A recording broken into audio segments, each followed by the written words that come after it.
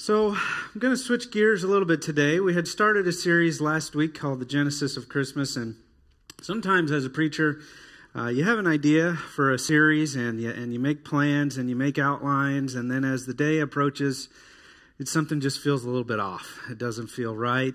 I guess sometimes maybe that's just the Holy Spirit nudging you to go in a different direction. And so I kind of changed plans at the last minute this week.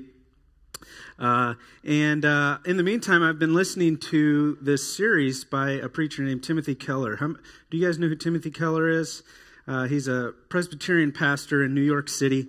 He's the author of many books. If you go to the Christian bookstore, you've probably seen his face. But I've been listening to one of his series on generosity, and it's just been really speaking to my heart. And so just wanted to share with you a little bit about generosity today. I'm going to be pulling a little bit from that Timothy Keller series.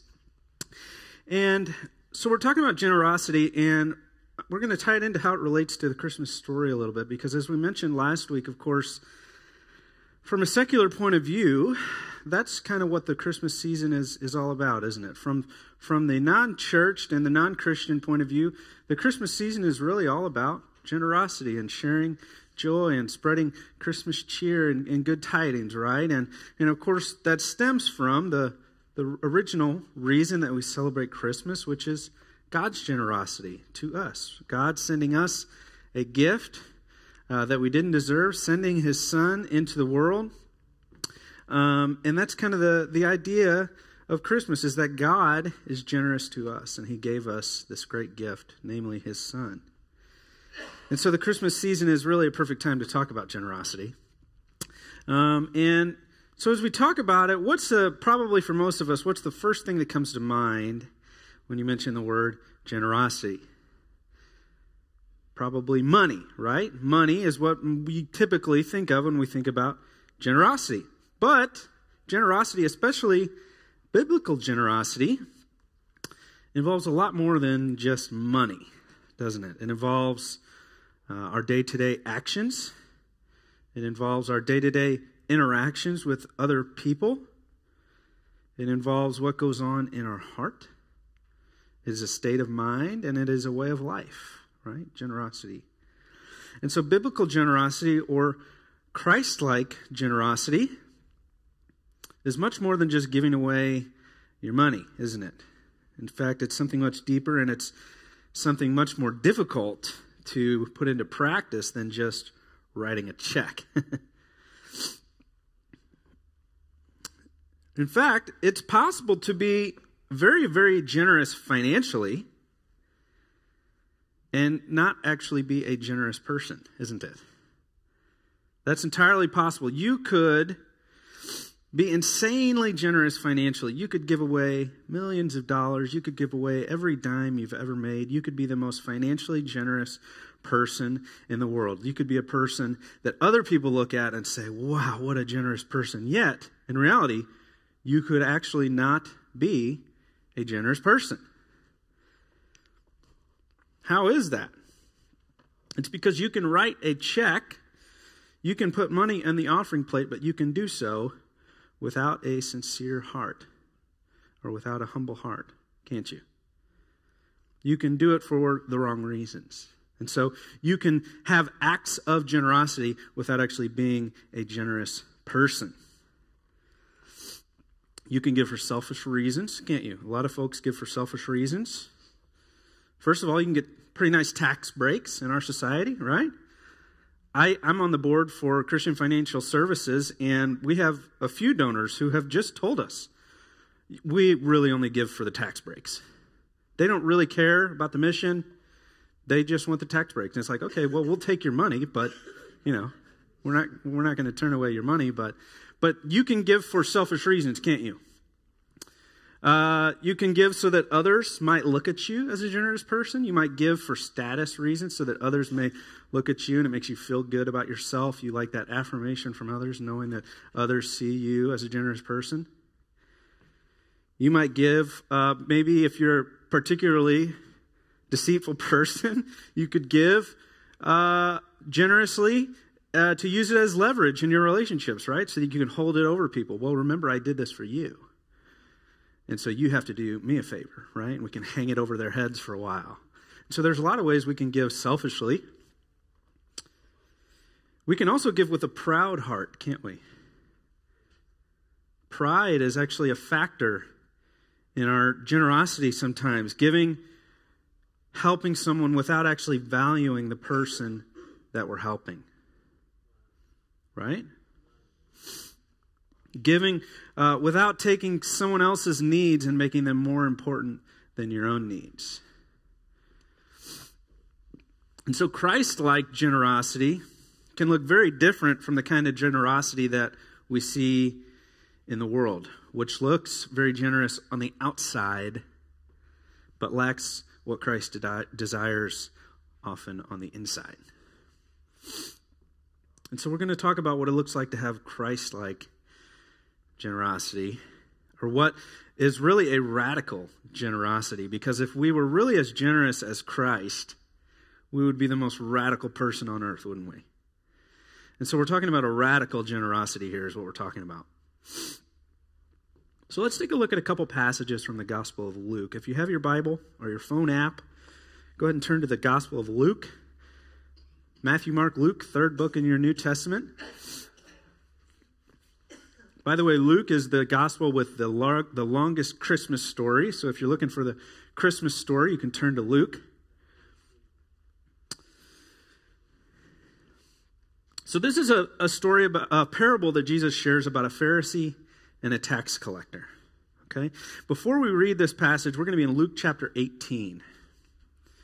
But before we read this, it's important to understand the context of a Pharisee and a tax collector in this time in Israel. So Pharisees, although now as Christians in 2019, we look at Pharisees in a negative light, don't we? Because Jesus is always rebuking them. Jesus is always calling them out. Jesus is always making them look foolish in front of others. And so because we've had the privilege of reading Jesus' words for 2,000 years, we look at Pharisees in a negative light. But actually, in the society in Israel at the time, Pharisees were looked upon pretty well. They had favor with the people. They were the religious leaders. They were the pastors of sorts. And so they were respected, right? And so you have a Pharisee, a well-respected religious leader, and then you have a tax collector. And if you know anything about tax collectors in Israel at the time, they were considered really kind of like the lowest form of scum that a human could reach. And I'm almost not overstating it when I say that. Here's why. The Roman Empire came into Israel and oppressed the people, didn't they? They took over. They charged them these outrageous taxes. They oppressed the people. The Romans did basically whatever they wanted to the Israelites.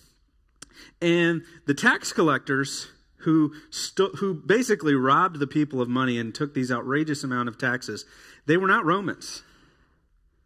The tax collectors were Israelites, Jews. It was their own people who had turned and started working with the Romans out of greed. And so they said, hey, Romans, I'd like a cut of that money. Let me take money from my own people, overcharge them so that I could pocket some, and I'll work with you. So it's a person in the oppressed people group working for those who were oppressing them and using it for selfish reasons. And so tax collectors were not only greedy, but they were traitors to their own people. And so tax collectors were looked upon as the lowest of low, right? And so you have a Pharisee in one hand and you have a tax collector in the other hand. Two contrasting characters at the start of the story. Okay, so this is where we jump in. It says, Luke chapter 18, verse 9, it says, to some who were confident of their own righteousness and looked down on everyone else, Jesus told this parable. 2 men went up to the temple to pray. One a Pharisee and the other a tax collector. The Pharisee stood by himself and prayed, God, I thank you that I am not like other people. Robbers, evildoers, adulterers, or even like this tax collector. I fast twice a week and I give 1/10 of all I get. But the tax collector stood at a distance. He would not even look up to heaven, but beat his breast and said, God, have mercy on me, a sinner. I tell you that this man, rather than the other, went home justified before God. For all those who exalt themselves will be humbled, and those who humble themselves will be exalted. If you've grown up in church, you've read this story before, but try to imagine yourself as a first-time hearer of this in Israel. This is a really kind of shocking parable for the original hearers. Again, you have a religious leader, a reputable man, and a scoundrel tax collector. And Jesus says, guess what? It's the tax collector who will be justified before God, not the Pharisee. And you know their mouths just dropped. What? How can this be? Right? How can this possibly be? How can this greedy traitor be justified before God? Here's why. Because at the end of the day, the tax collector recognized that he was a sinner in need of a Savior, and the Pharisee did not. The Pharisee may have done all the things on the outside that looked good. Other folks would have looked at him and said, wow, what a great guy. He gives away 1/10 of all of his money. He prays every day. He's memorized all the scriptures. But on the inside, he was bankrupt and prideful and arrogant. And he did not recognize the need for a Savior. So as we talk about generosity, we see in this passage a couple of things that we can take note of. Sincerity and humility.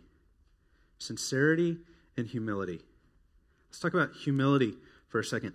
The story, Luke starts off by just telling us why. This doesn't happen very often. He tells us why Jesus told the parable. He says, to some who were confident of their own righteousness and looked down on everyone else, Jesus told this parable. So Luke tells us right off the bat, Jesus is telling us this parable specifically for people who lacked humility, is what he's saying. For overconfident people who look down on others, Jesus was talking to them. And so this is a story firstly about learning a lesson in humility, isn't it? The Pharisee, again, is portrayed as someone who lacks humility. He goes out and he prays and he says, thank you, Lord, that I'm so great. Basically, that's his prayer, right? No humility whatsoever. Not only that, but clearly he's desiring affirmation from God and from others. He wants to be affirmed. He wants to be adored. He wants praise from God and from others. That is, again, a lack of humility. He wants people to see how amazing he is. And the point in the end is, Jesus says, if you exalt yourself, like this man, if you exalt yourself before God and before men, you will be humbled. But if you, like the tax collector, humble yourself before God and before men, in the end, you will be exalted. And so we have these contrasting things going on here. And this is important as we think about generosity, because it can be easy to fall into the temptation of doing generous things just so that other people will see it. That's an easy temptation for us to fall into, isn't it? To be generous so that you can give your status a little bit of a boost, or so that you can, maybe you don't even care about what others think, but so you can feel better about yourself, so that you can build up your own ego and your own pride, and you can think to yourself, hey, I'm a really great person. I'm really generous, right? And it's easy to fall into that temptation of giving for the wrong reasons. If others see how much I volunteer at church, they will see how great of a Christian I am. Or if my family sees how many great Christmas gifts I buy, I'll be the favorite uncle, right? If people knew how much I donated to charity, they would really think I was something, wouldn't they? So it can be easy to fall into the trap of giving so that you may be lifted up, not necessarily because you're trying to help someone else. So we must consider that humility is a key aspect of Christ-like generosity. The second thing we see in this story is this idea of sincerity. The Pharisee, again, is portrayed obviously as someone lacking sincerity. He's praying to God, but really the prayer is not about God at all. The prayer is about himself. He says, "Thank you, God, for me." The prayer is not about God. The prayer is about himself. He did have an open pocketbook. It says he gave a tenth of everything. He had an open pocketbook, but he had a closed heart.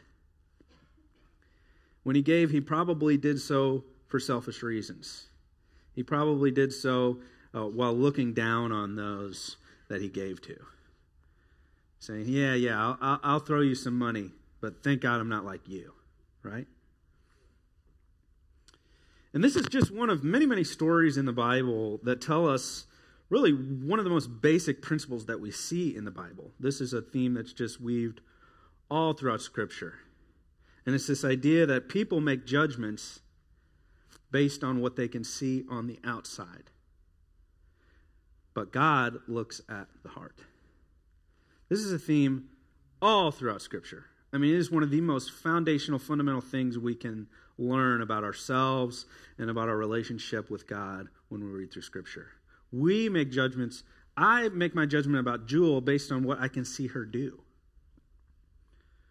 But God can see the heart. And that's where he makes the judgment, right? Another great example of this maybe would be the story of David. If you remember the story of David, Samuel comes into David's house to anoint the next king of Israel. David has 7 older brothers, and Samuel passes over the 7 older brothers until he finally gets to David. And Jesse, the father, is perplexed by this, right? Well, I have all these older, more competent, more capable sons. Why would you choose the lesser? Why would you choose the youngest? But this is what it says. The Lord said to Samuel, "Do not consider his appearance or his height, for I have rejected him. The Lord does not look at the things people look at. People look at the outward appearance, but the Lord looks at the heart." God sees through all the fluff, guys. God sees through all the fluff. Other people may not see through you and your outward actions to get to your heart, but God can. God can tell if you're being sincere or not. And God isn't concerned with your prayer and how loud it is or how it looks or sounds to other people. He cares about what's going on in your heart as you pray. Are you praying for God's approval or for man's approval? And God doesn't care. He's not concerned with how loudly you sing during service or whether your hands are raised or not, or whether you're standing or sitting or jumping up and down. He cares about where your heart is at while you're worshiping. Are you worshiping for God's approval or for man's approval?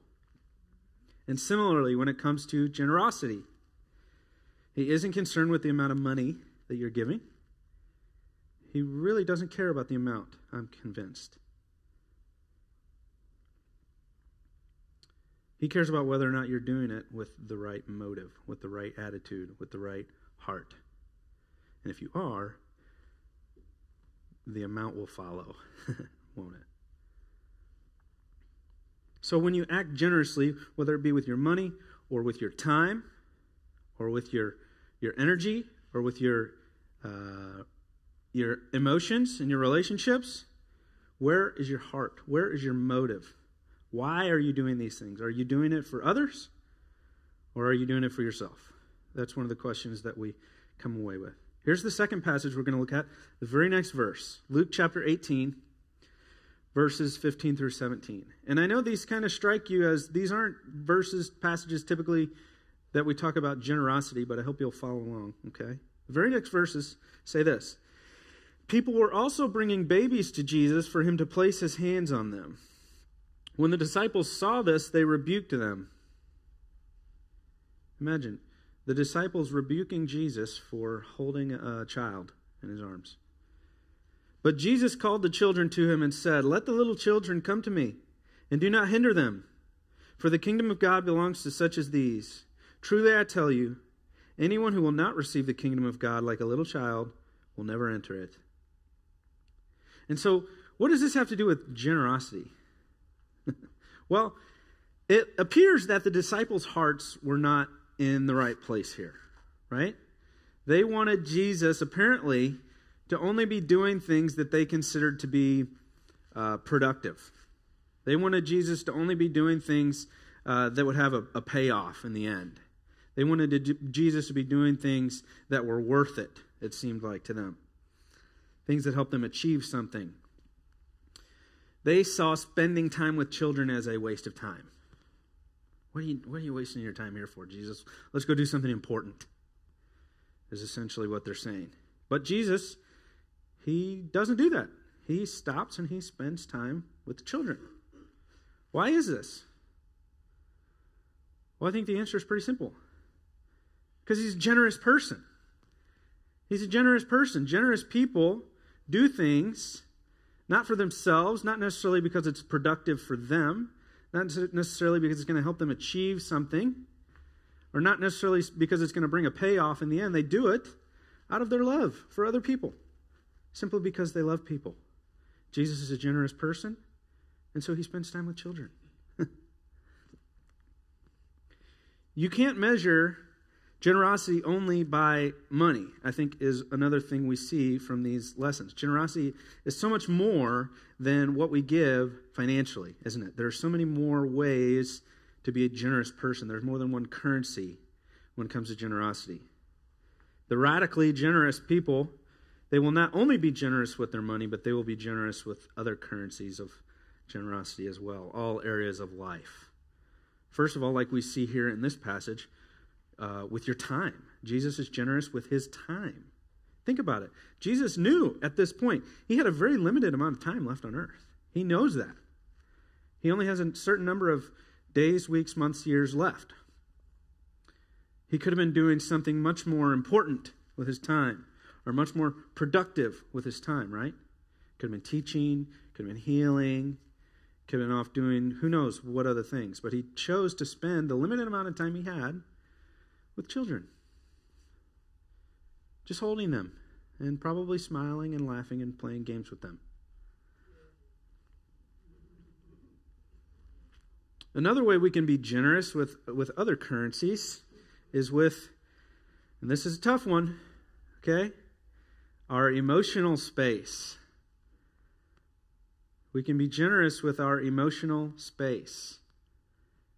This is the toughest for me, okay? We don't mind giving money. We don't mind even giving our time. But don't make me talk to anyone. Please. Don't make me get involved. Right? Some of you know what I'm talking about here. I don't want to spend my emotional energy. You notice I said the word spend there because it's like money. It's a different form of currency.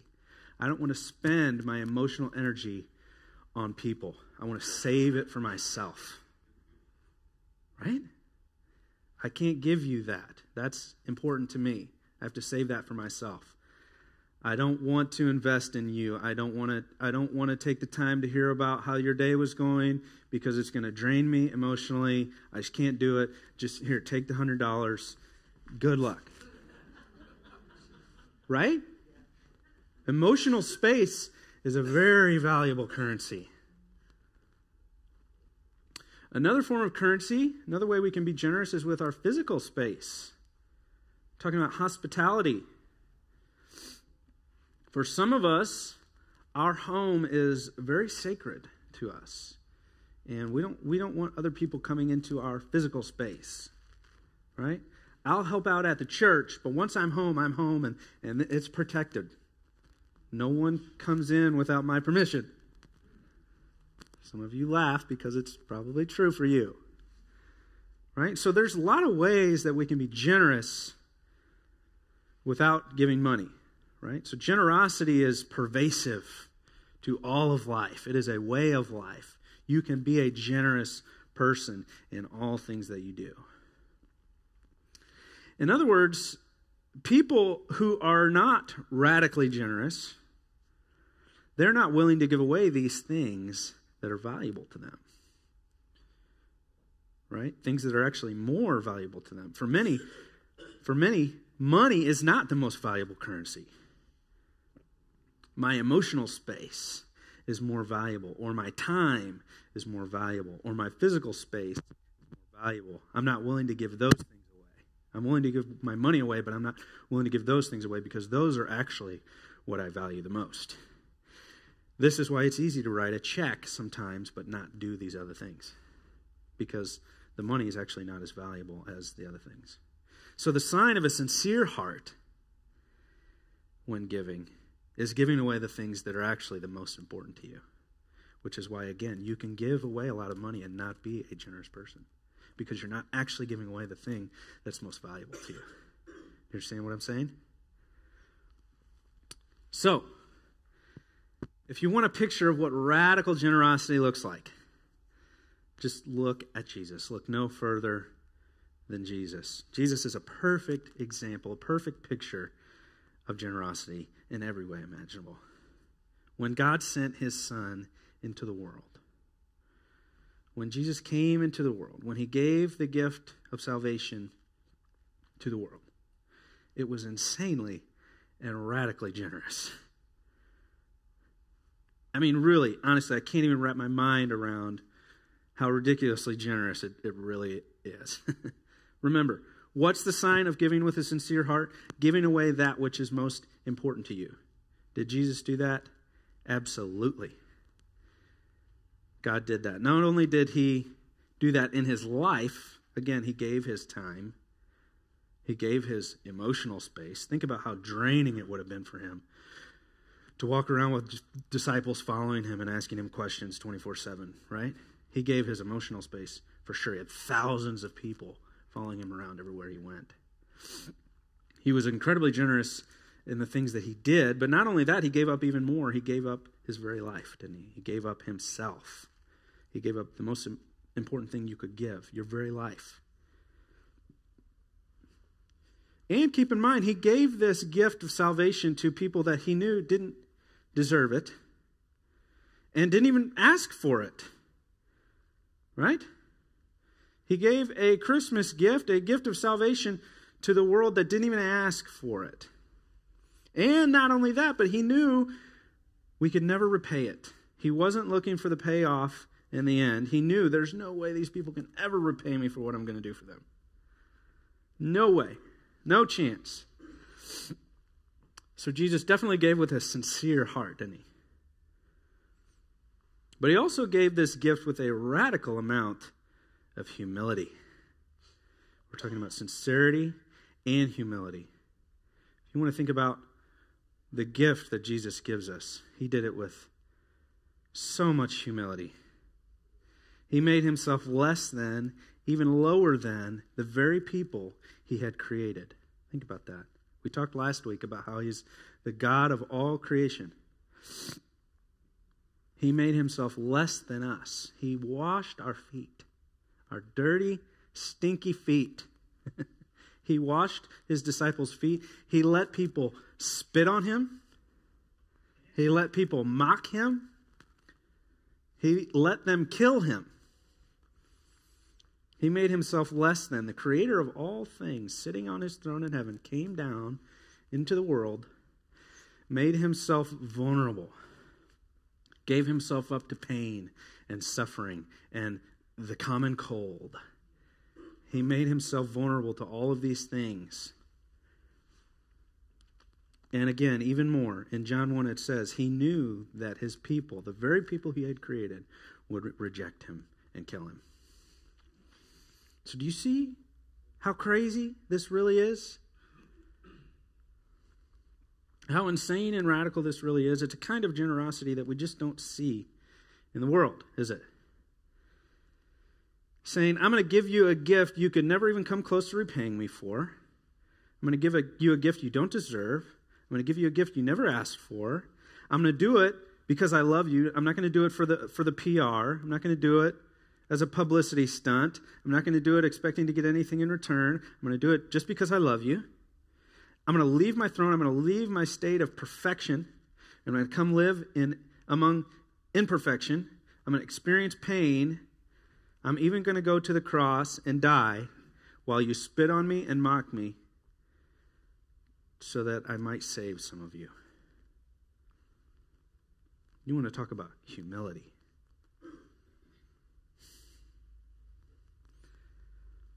Jesus shows that you cannot be truly generous if you don't have a radical amount of humility and love. So, as we think about trying to live more generously, it has to start with humility and sincerity. We have to learn, when we give to others, not to look down on them. It's easy when we're helping people or helping those in need, helping the needy. That's a nice way of saying sometimes, throwing a bone to people that are less than me, isn't it? In our minds, that's sometimes what's going on, if we're being honest. To sort of give and help, but do it with a little bit of a smirk, saying, well, if you would just go get a job, I wouldn't have to help you, right? So we can't look down on folks as we help. We can't think of ourselves as better than others. We must not, like the Pharisee, we must not do all these things outwardly while inside saying, thank God I'm not like them. Right? Well, that's a lack of humility. Instead, we have to be like the tax collector, believe it or not. At all times, remembering that we also are sinners in need of a Savior. Just like the person that we're helping. We're in the same boat. And we have to do it all for the glory of God, so that we may become less and He may become more. And trust that our reward is in heaven. That if we humble ourselves today, we might be exalted tomorrow.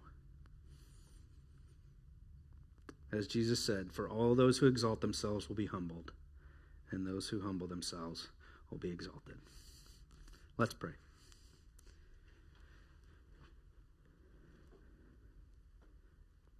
God, you are a generous God. You gave us a gift that is beyond comprehension, a gift so good